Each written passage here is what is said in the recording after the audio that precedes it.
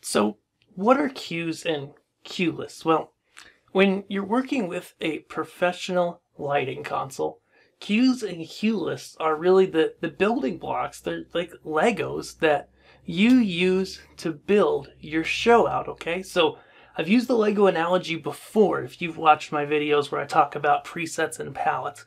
We talk about using Legos to build cues. Okay, well, once we've got those cues, we're going to build the parts of our show. We're going to put our show together using cues and cue lists. So what are they? Well, in most professional grade lighting consoles, when you go and you press record and give it a destination, you've now made both a cue and a cue list. This is the first time you record something.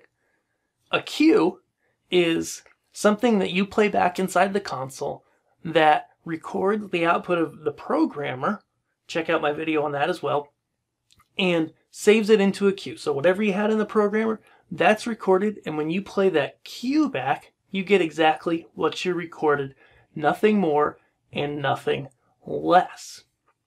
Now, a cue list is simply like a skyscraper for cues. And you can stack on a fader or a button or an on-screen control on a console.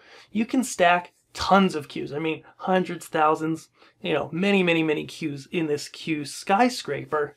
And all that it does is it just allows you to be able to press the play button on your console and go from one cue to the next, to the next, to the next. And so this can be really powerful. Say you're doing a theatrical show. I actually just booked one on my date on my calendar that I do every year. I did it last year and I'm doing it again this year.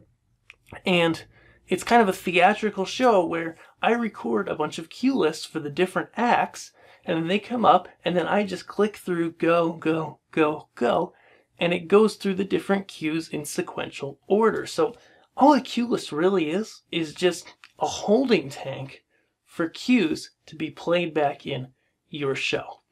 So if you guys have been enjoying these videos about console basics, I encourage you to check out my free download, my free guide you can check out at learnstagelighting.com. And you'll be able to just enter your email and get a guide on how to use effects in your lighting. Since we've been talking about some of the basics of professional level consoles, I thought you guys would want to check out this lesson from Learn Stage Lighting Labs. So hit the page below, enter your email, and I'll send you that guide. And keep watching. Thanks.